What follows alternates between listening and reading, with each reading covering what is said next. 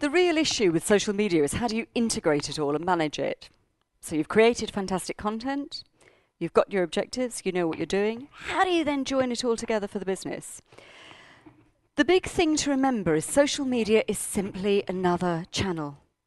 It's here to stay, it's not a fad, it's not going anywhere at all. You need somehow to make sure that the CEO or whoever the most senior person is within the organisation actually wants to get engaged with social media. If they don't want to get involved, it's not going anywhere. You also need to make sure that anybody involved in social media in the organisation clearly understands the brand values. I'll give you an example. There was a very well-known airline, and they were organising a competition that I thought was very ill-advised, and they were doing this on Twitter. And it was called the Scary Halloween Competition. But when this got shortened, an airline was organising a scary competition.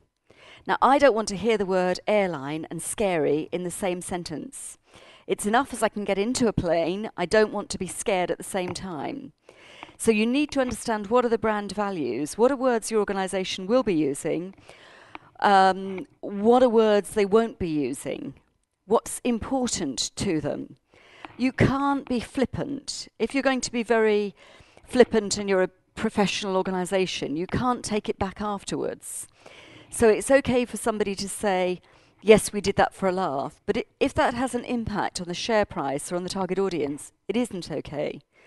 So the brand values and the brand voice have got to be agreed from the outset, along with the brand image. What is the image you want to create? And you, as marketing professionals, may need to organise a workshop within your own organisation where you look at images that will and that won't work, that you're happy to see and you're not happy to see. And equally, words that you're happy to use and words that are definitely on the no list with the business that you're in. When you've organised all of that, the real issue then is sharing. And I think very early on, Susanna mentioned something about social media policy. And in the absence of a policy, staff and customers will do their own thing. They'll do whatever they want to do. So you've got to decide how much you want to share, with whom, when, how, and who's going to be responsible for doing it. So do you want them to know? For example, there's a consultant that I know who's having flying lessons in a helicopter. I think this might be too much information for his particular customer base, who are generally manufacturers in the north of England. I think his manufacturers might leave him if they know that he can afford to pay for flying lessons for a private helicopter. It's not necessarily a good message. That's something he could share with his closest friends, but I don't think he should have pictures of himself sitting in the cockpit saying, "Hi, I'm spending all your money," on every Monday morning. I don't think that's a good message. So you've got to decide what is it you're sharing and how. And there's a really big issue here. Do you do it inside the organisation? Do you get an agency to help? Now, I've seen companies doing both, and it works. But the agency has got to be very, very close to the company. They've got to totally understand the brand. They've got to totally understand the objectives. They've got to be part of that business planning and marketing planning process so that they are integrated within the organisation to the degree where they know what would be and what wouldn't be acceptable. Because if they make a mistake and it has a negative impact on your business, there's very little you can do.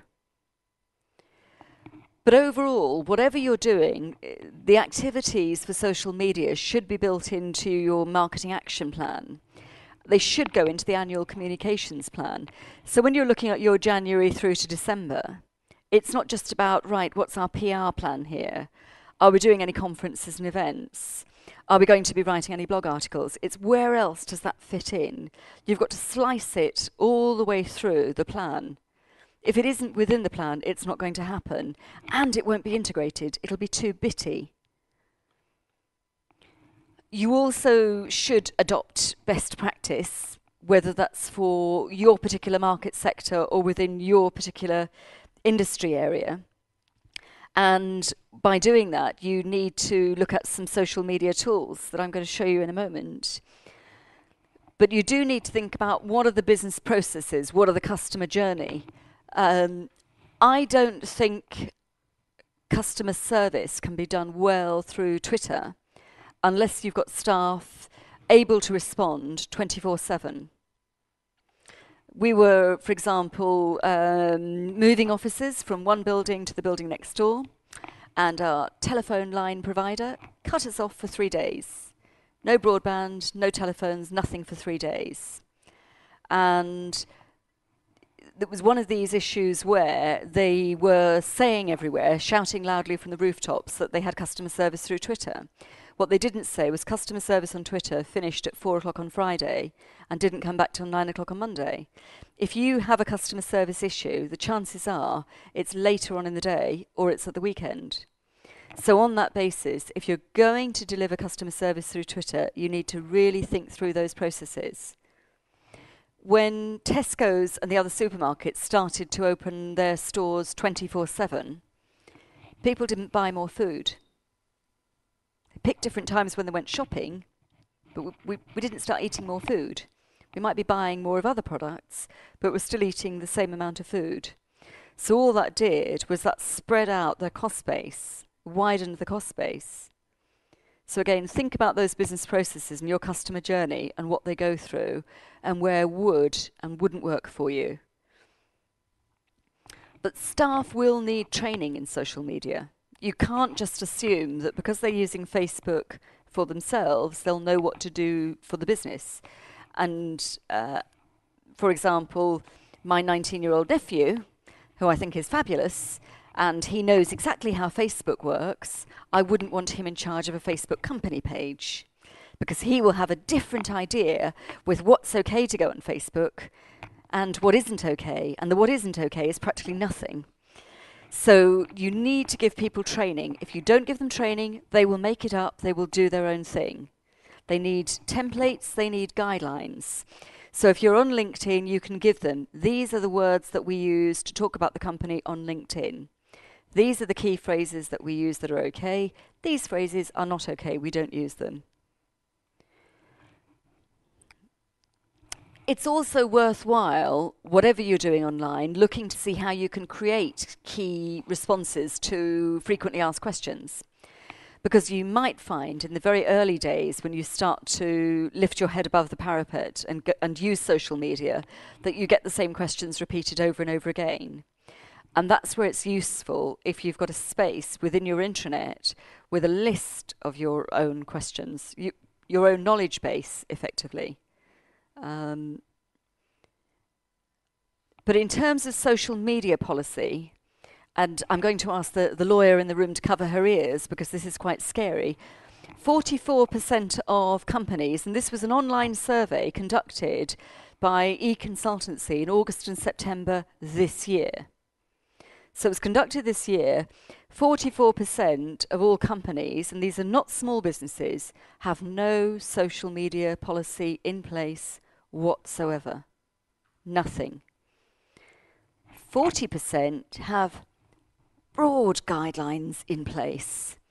It's probably the one line that says anything you do that brings the company into disrepute will mean that you will get a written warning. Now, will the 19-year-old read that and understand that means if you put anything about the company on Facebook that isn't good, you're out of here? They may not understand it. It's not specific. Only 16% of companies had specific guidelines in place. And that's very, very scary. You can either go to solicitors to get guidelines. There is one website that's actually extremely good. It's a free online policy, but caveat emptor, it's one of those things where it may not necessarily suit you. So if you look up social policy tool online, you can fill it in and create your own social policy. Having said that, I've just paid a solicitor quite a lot of money to create the terms and conditions for a specific website because I needed absolutely every situation to be covered. I wouldn't get that online. So you would treat the online guidelines with caution. It's a good starting point. to look at the issues you do need to consider. And it is, of course, based on US law. It's not based on UK law. So there's some critical differences there. Use it as a starting point, but then go to a firm of solicitors and say, this is what we need, and this is why we need it, and get something specific to your own business.